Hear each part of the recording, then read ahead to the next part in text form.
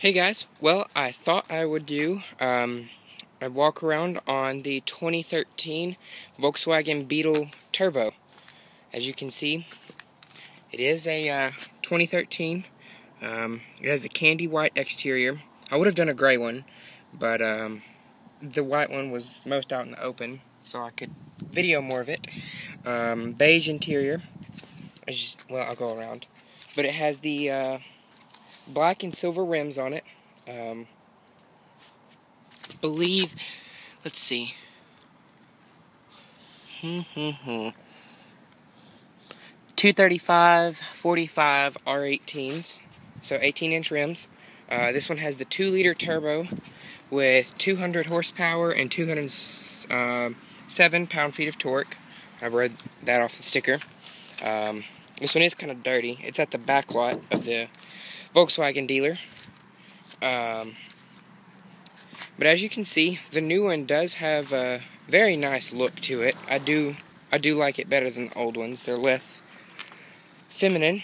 But this one is one of the more top-of-the-line Beetles. You can see there's more of a basic one. And I'll show you another one that has different rims. I don't know if that's the base or the one I'm going to show you in a minute is base. But as you can see, it has the beige interior with the 6-speed DSG automatic transmission.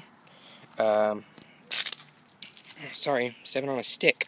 The back end of these does look very nice. It has the little turbo badge there.